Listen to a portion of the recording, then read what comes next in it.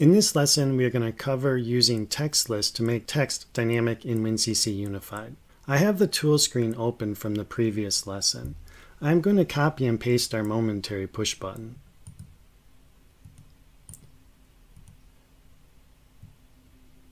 And place it right below the previous momentary push button. I'm going to look at the Events tab. On the press event, there is a set bit and tag, and on the release event there's reset bit and tag that is going to toggle our bool tag _1. So we are going to use this tag to pick a text message out of a text list. I'm going to go to the properties of the momentary push button, and I'm going to look at the text property. Right now there is a static value that is called momentary. I'm going to go to the dynamization column and select none. In the drop-down list here, I am going to select Resource List. When I select Resource List, I'm going to need to fill in a tag value that is going to be used to pick a text message out of a text list. And then I will also have to fill in the resource list / text list that contains all of our text list entries. I'm going to go to the project tree and open up the Text and Graphics list area. In the upper right-hand corner, the Text List tab is selected. So there are a number of predefined text lists that are included. So I'm going to scroll down to the bottom and find the Add New entry. I'm going to double-click on Add New. And I'm going to give my text list a name. It's going to be called off_on. And it's going to be called off_on_list. I am going to select that text list, and then down in the middle window here under the text list entries, I'm going to select Add New. I can enter in a range of values here, or I can enter in single values.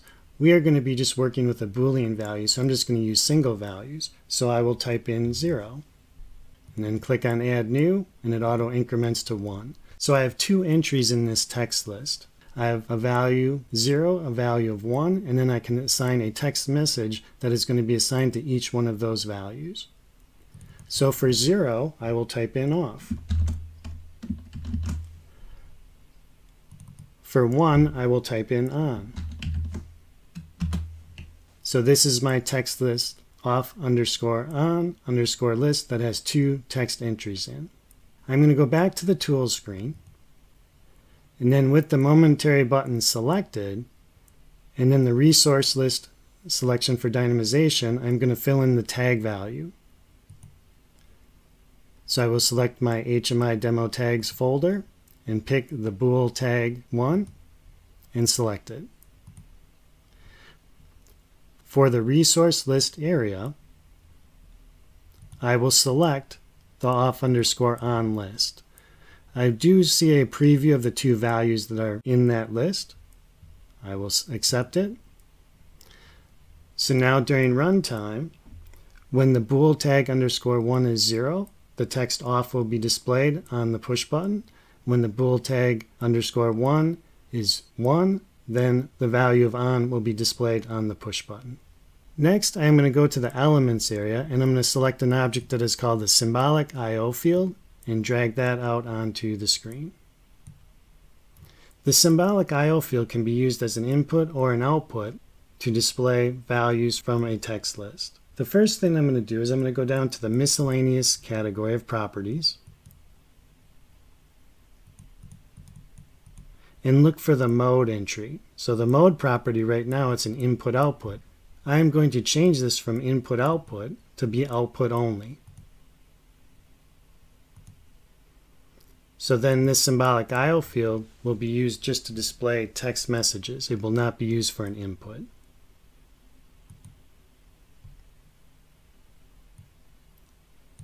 I'm going to go up to the general properties, and there's going to be a process value. So I'm going to select none and pick tag. This is going to be the tag used to pick the text list entries out of a text list.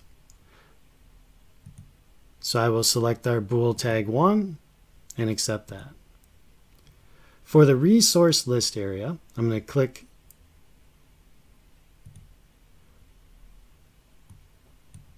in the static value column. The far drop-down on the right-hand side is used to be able to select the type of list, whether it's a text list or a graphics list. We're going to be using text list. And then I will select the actual text list. And it is going to be the off_on list, and accept it. I'm going to change a few properties of the symbolic I/O field. The first one is going to be the size of the font. So I'm going to change that to be 19. And I am going to center the text in the symbolic I/O field. So now this symbolic I/O field during runtime will either display off or on based on the value of the bool tag 1.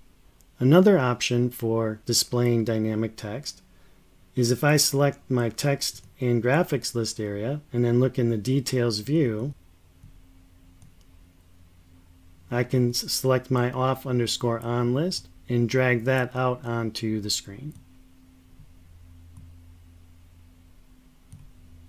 I will change the font size to make it consistent, so I will pick 19.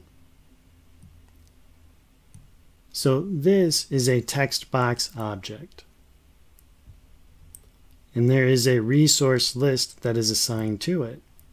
So this was the off_on. So when I drag the resource list out on the screen from the details view, it automatically assigned it to the text list object.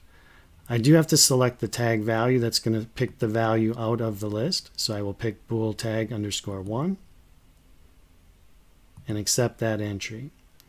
I'm going to just change one more appearance attribute here. So I will go to the appearance area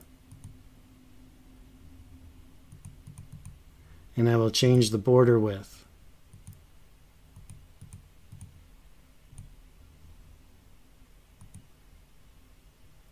Now I will select my HMI in the project tree and start my simulation.